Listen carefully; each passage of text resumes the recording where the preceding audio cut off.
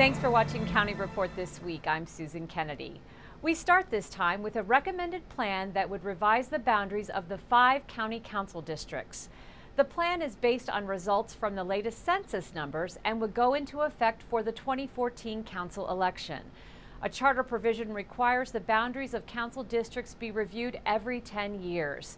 Council members told us what they thought of the commission's recommendations.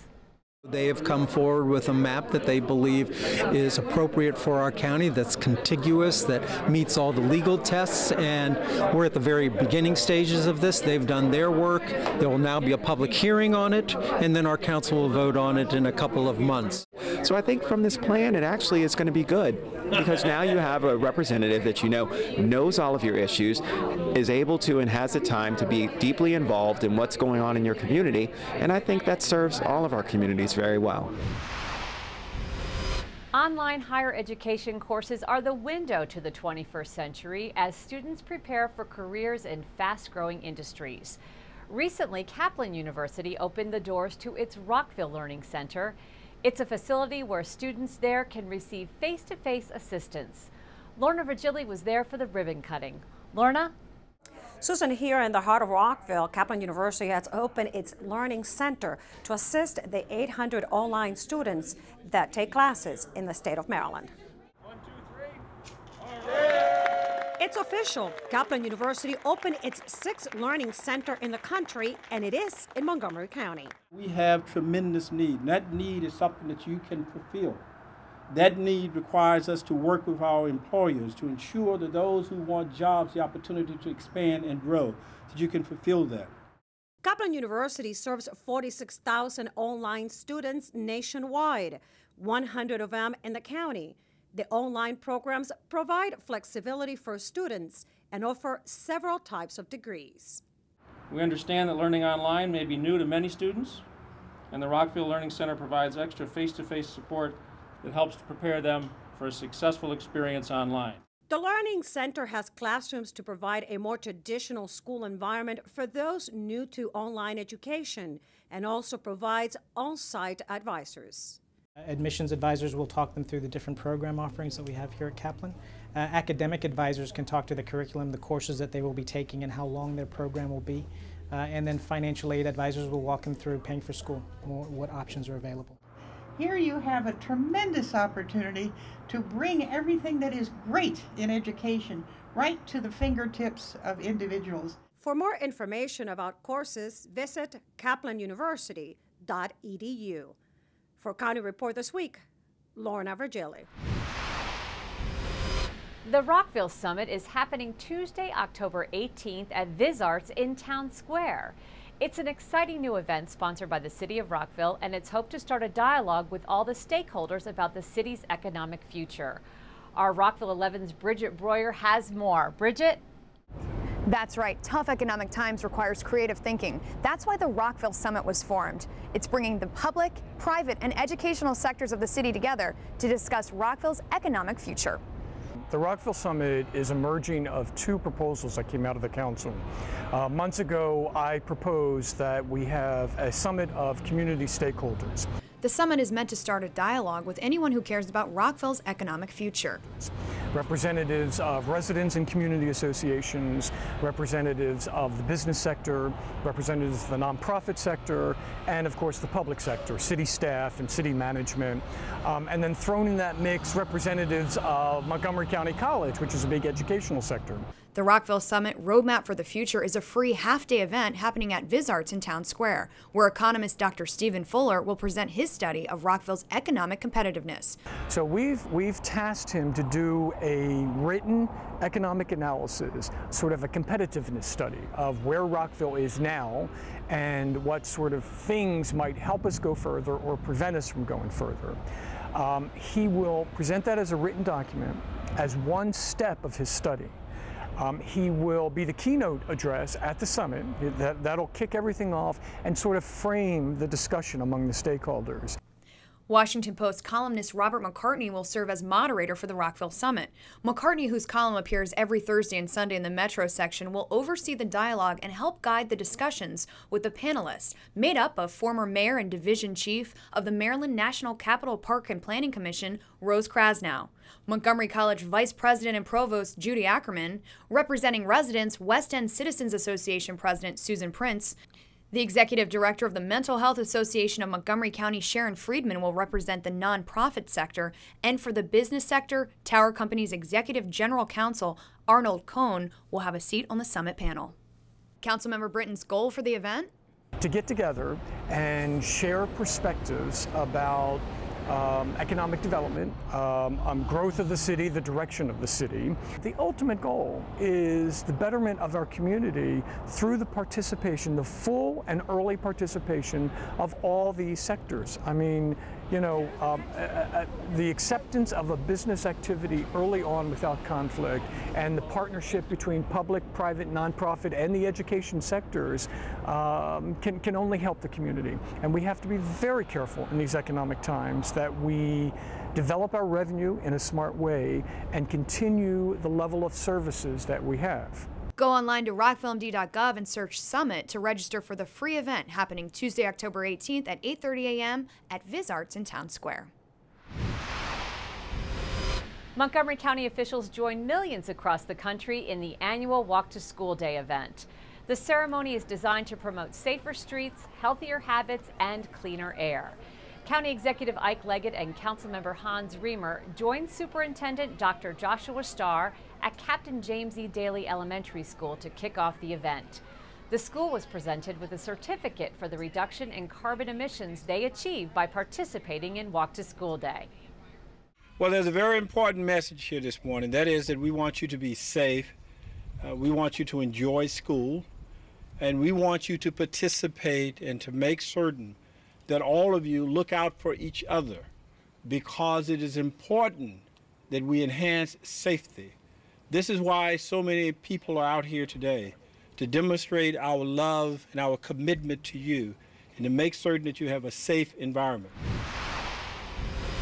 Council President Valerie Irvin traveled to Washington, D.C. this week to stand for nearly 12,000 of our region's office cleaners.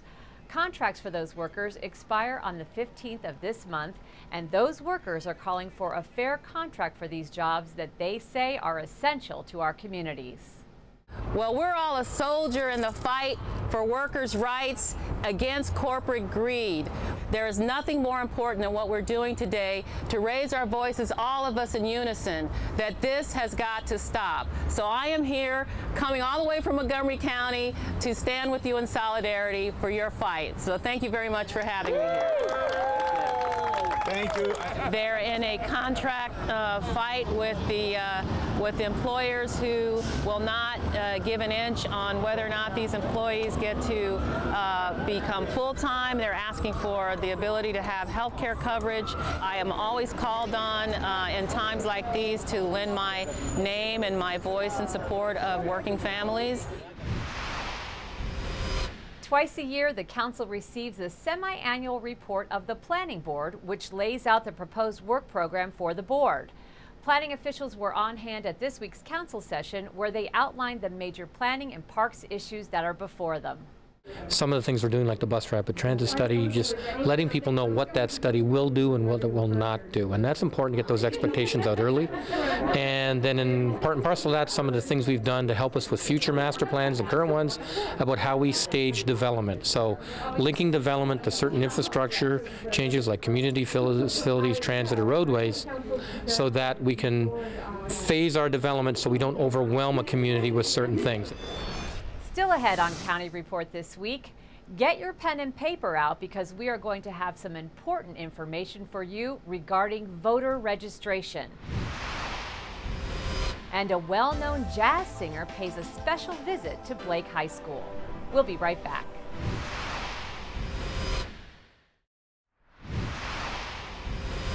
Welcome back to County Report this week. Faculty from Montgomery College are participating in the 2011 Taipei World Design Expo. This international exhibit features art from all over the world, and one Montgomery College professor played a big role in the event. The executive branch of the Taiwanese government has designated 2011 as Taiwan Design Year. Artists from around the country gathered at Montgomery College recently for a press conference and reception leading up to the Taipei World Design Expo International Craft Design Exhibition. Much of craft media today has been, in my view, hijacked to perform the service of art, and that is it's non-functional. And the idea of craft as being associated with utility or usefulness, I think, is very, very important. You see that even in high technology. Look at the iPad, a beautiful object that is eminently useful. And the concept of function has never been an impediment to beauty. Featuring art from all over the world, the Expo's American Pavilion is curated by Montgomery College professor Camilla Hongja Okim, a world-renowned metalsmithing artist. I'm so happy for this today, and I'm happy to Dr. Chang for making this event possible, and I'm very happy for Montgomery College. Maybe I want to say how great this country is. Okim will be in Taiwan for the duration of the expo, which runs from September 30th through October 30th. The crafts are not irrelevant. The crafts are not a barnacle on the ship of the world. We are contributing members. We are people that can help to evolve into the future, which has now become the present. It is estimated that over 3,000 professionals of 60 countries will be participating in these design events taking place in Taiwan, attracting over 1 million visitors. Montgomery County Police are investigating an attempted sexual assault that took place earlier this week in Silver Spring. Captain Paul Starks from Montgomery County Police is here to give us the details. Captain, what happened here? Well, Susan, on Sunday, October 2nd, a 56-year-old woman was in her kitchen in her home in the 9400 block of Saybrook Avenue in Silver Spring. She reported that a Hispanic male came in through the kitchen door, physically attacked her, attempted to sexually assault her, and then ran out of the house. Investigators worked with her and were able to develop a computer-generated composite, which we have released along with details of this crime. Should we call the Crime Solvers number if we have any information on this case? Absolutely. For those who wish to remain anonymous and be eligible for a reward, they can call Crime Solvers and let them know anything they may know about this crime. Okay, and we also want to talk a little bit about how the police department is using another method to get information out about what's happening with Montgomery County Police. Tell us about your latest endeavor. Recently, we've retuned our Facebook page. It is now Montgomery County Police Department /official, and from that page, residents can like us, be notified of current events and crimes such as the one I just spoke about. From that page, they can also follow the Twitter feed. Okay, another great way to stay in touch and get information about what's happening. Thank you very much, Captain Paul Starks, Montgomery County Police. Our next story takes place at James Hubert Blake High School in Silver Spring, where many students focus their studies in the arts. Students at Blake High School received inspiration and training when an award-winning jazz artist visited their school. You're gonna love me like nobody's loved me. Jazz vocalist and 6-time Grammy Award nominee Nina Freelon conducted a Songwriting 101 workshop for Blake students. Ms. Freelon sang and shared performance techniques with students and spoke candidly about the realities of pursuing an artistic dream. I think our young people need to know that there are adults in their world who think that what they are doing is amazing and wonderful, and that a life in the arts can be difficult, it can be a challenge, but it's totally worth it. Ms. Freelon emphasized the importance of education to develop the skills and experience needed for success as an artist. And I use the analogy of a train. You get on the train one day, the day you give yourself permission to do what you love, you get on the train. You get a ticket, you take a seat, and the next stop is work. You're working on your skill set, you're working on, the things that you know how to do well. So we're on this train, the train that says I'm going to be dancer, singer, actor, actress, whatever. And then you get off at a stop that says, apply to college. Well, she basically said you can want to do this, but if you're not ready to do it, then you really don't want to. It really doesn't matter, You have to be prepared. You need to follow your dreams, but you have to be ready as well. From today's workshop, I just realized that I should just follow my dreams no matter what and just do what I want to do and what makes me happy. The county will be holding voter registration drives on 3 Saturdays coming up in November. The drives will be held at local public libraries in different parts of the county from 11 a.m. to 1 p.m. each of those days. When we come back, we'll bring you a story about a local organization that's giving the less fortunate a new set of wheels. And Montgomery College hosts some special guests. Keep it here on County Report this week.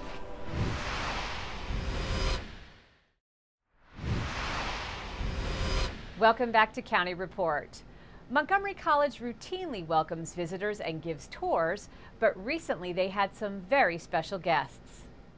Well, good morning, everyone. Namaste. As part of a grant from the Bureau of South and Central Asian Affairs at the U.S. Department of State, a delegation from 3 colleges in India visited Montgomery College to learn about community colleges and to discuss the challenges and successes of a community college education. College leaders and the U.S. State Department's Dr. Molly Tees kicked off the week-long visit at the Germantown campus. We have the secret in the United States. It's called community colleges. For both of our countries, providing real-world, work-based experiences is not just the right thing to do, it's an essential responsibility to preparing young people and adults to be active citizens in the global economy. The grant also funded MC's coordination of the National Community College Symposium held in New Delhi last March. While in India, the MC team toured Indian institutions and shared ideas. Discussions which continued throughout their visit to MC. We are trying to first give them an understanding of complete community college system. What does it mean to be an open access institution? What does it mean to say that no one is denied admission? What does it mean to say that no one is denied any opportunity? While general education and student support attracted attention at the beginning of the visit, the delegation's pointed interest in programs that can help India develop a skilled workforce was obvious. The focus is on the trades. So for us, it's the automotive department, construction trades, construction management, etc. But the idea is to get a flavor for how the community college works as opposed to some of the colleges that they have in India. And we will definitely try to improve our standard in India, and we will try to establish such type of huge workshop so that we can train our youth who are unemployed and so to ensure regular employment for them. There's a lot of collaboration that's going to happen in the future, and we're building partners, we're building friends, we're making friends. Bikes for the World is a nonprofit organization that seeks to put old bikes to productive use. We recently spent some time with the folks who run Bikes for the World as they prepared to send a shipment of these donated bikes overseas. Hey Nick, we have to inventory. Keith Oberg is the ultimate collector. I think we have about 500 to 600 bikes in the barn, and they really compact well. But this mass collection of pedals, spokes, and wheels in King Farm in Rockville is for a good cause. Bikes for the World. Oberg is head of Bikes for the World, a nonprofit organization. Their mission is to send unwanted bicycles to low-income communities in Latin America and other countries. I spent 25 years traveling to Latin America and seeing people walking miles and miles and miles to get to work, to get to school, to deliver health services. Health workers in rural communities that were going around weighing babies and doing immunizations would walk door to door, and having a bicycle would double and triple their efficiency. Last year, 10,000 bikes were donated to Bikes for the World. They are collected from different sites in the Washington area. We work with about 100 community organizations. We work with, here in Montgomery County, with a number of Boy Scout troops. My name is Tyler Rodriguez, and I am doing an Eagle project. Here, I'm expecting at least 50, and if I get more than that, I would be totally happy with what I have accomplished today. I've got 3 bikes, my daughter's bikes, and they're now 17 and 15. These have been sitting in the garage, so I'm happy to donate them to the Boy Scouts. Thank you for donating. Sure. Tyler Rodriguez and Troop 457 will send their collection of bikes to King Farm, where the bikes from all the sites will be hauled away by a 40-foot truck. Oh, nice. We make 3 levels, 8 rows. We average about 20 bikes a row. That's 480 bikes. We're trying to inspire other people and build a movement of recycling and of enjoying bicycles and making a contribution, very tangible contribution to sustainable transportation and to the environment and to recycling and reuse. And Steely Dan to boot. Your dirty work. Oh. It may be a lot of work to send these bikes off to other countries, but it's the kind of dirty work that Keith Ober loves. If you have a bike you'd like to donate, or for more information on this organization, visit bikesfortheworld.org. Every October, the Bethesda Urban Partnership sponsors the famous food and music festival offered by Bethesda's local restaurant community. Obi Wobe was at the event this past weekend despite the cold weather and pouring rain. Despite the dreary weather, Montgomery County residents came out in mass numbers to celebrate the annual Taste of Bethesda. The Taste of Bethesda draws a crowd of over 40,000 people each year, showcasing nearly 60 restaurants and 4 stages of entertainment at Bethesda's Woodmont Triangle. Admission to the event was free. Tickets were sold on site to taste different foods. A serving cost $5 for 4 tickets. Good chance to taste everything at one time while not going to each individual restaurant. And I mean, she's in town visiting, so it's a good taste of something in this bad weather. According to the Zagat Restaurant Guide, the down economy has made dining out more affordable. Economy has affected us as far as the volume, but in a way it helps us to be more creative in designing our menu and come up with a better menu items to invite our guests to try us out. The restaurant industry employs nearly 10% of the U.S. workforce at $12.8 million this year, making it the second largest private sector employer in the U.S. Here, I'm a local. I've been coming to this since it started, and I've always wanted to be a part of it, and when we were given the opportunity to be a part of it, I jumped in and got the team together, the same guys that worked it last year. If you missed the food and great restaurants, there's always next year. Check out the Bethesda Urban Partnership website for more information. Up next on County Report this week, Kathy Stanhope will be here with our Pet of the Week. Stay with us.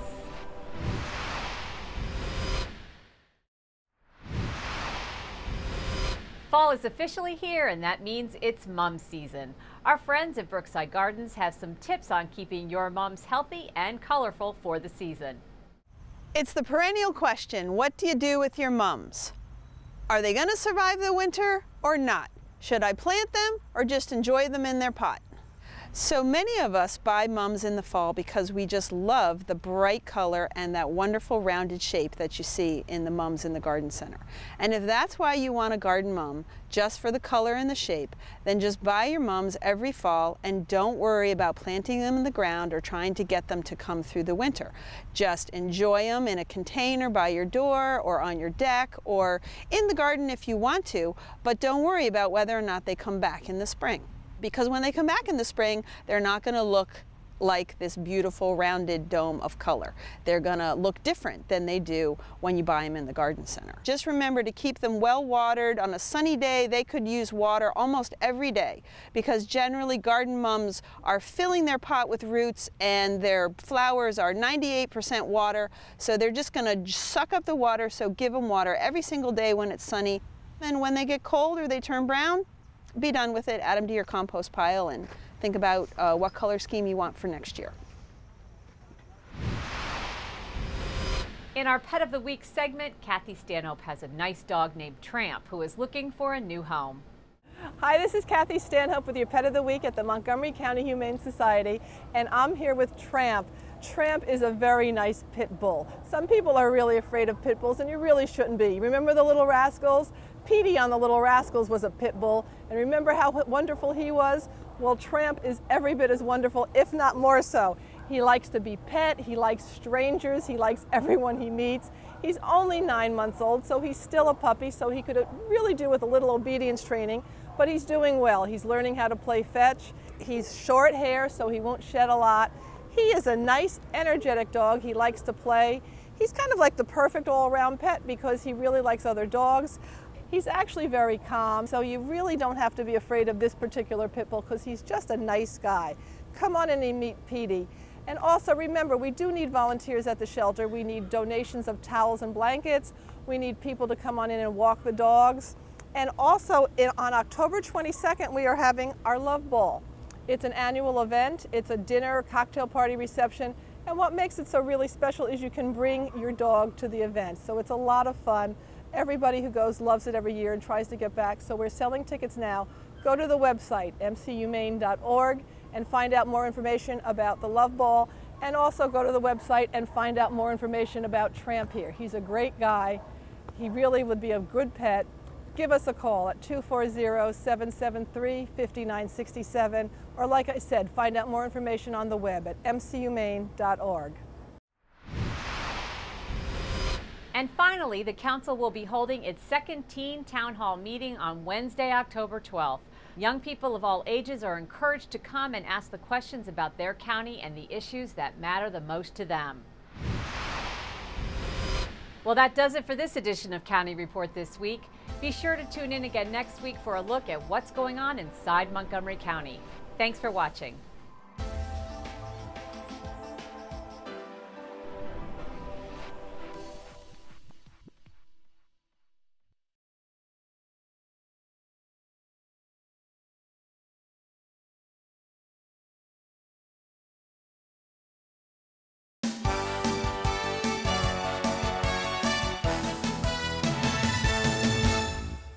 Students from MC's Interior Design program contributed their talents to the annual historic Ellicott City Show House Holly Manor.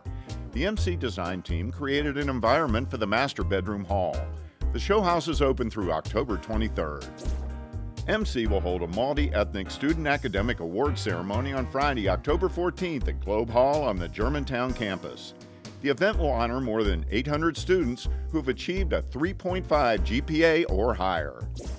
Reflections, Mentor and Protege, the work of William B. Adair and his mentors at the Cultural Arts Center on MC's Tacoma Park Silver Spring campus through December 19th. The exhibit features the art of Adair, a master gilder, and works by his former MC and University of Maryland professors. For more information about the endless possibilities at your community college, visit our website.